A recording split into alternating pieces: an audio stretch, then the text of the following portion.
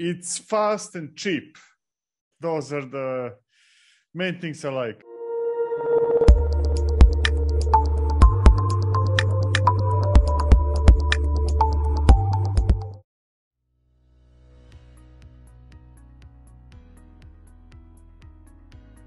My name is Viktor. I'm developer advocate in Upbound. Been in this industry for too long.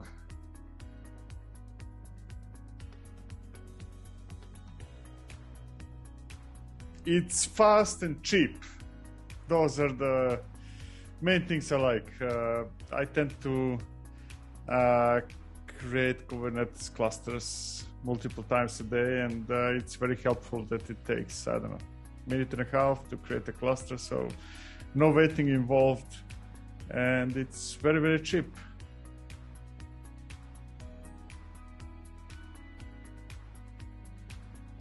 Yeah, so what do I use it for? I use it mostly for development environments, precisely because it's fast.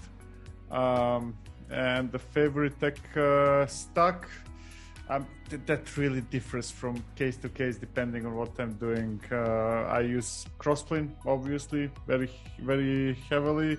Monitoring with Prometheus, logging with Loki, a bit of open application model maybe, Commodore for debugging purposes. I don't know, I use a lot of tools.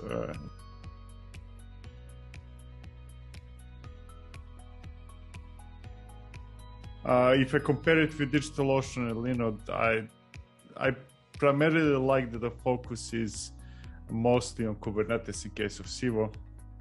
I rarely need non-Kubernetes things when developing, and compared to Linode and DigitalOcean, it's faster. I mean, they're all fast. Let's be honest, but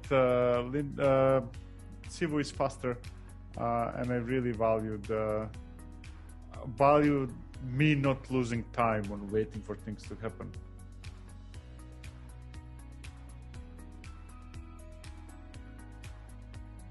It's easy. There is no obstacle for anybody to start with Civo.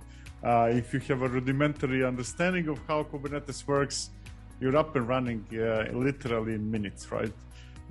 It will take you 5 minutes to figure it out and 2 minutes to have a cluster up and running. So it's the main pointer is just start using it. There is nothing complicated, which is a good thing.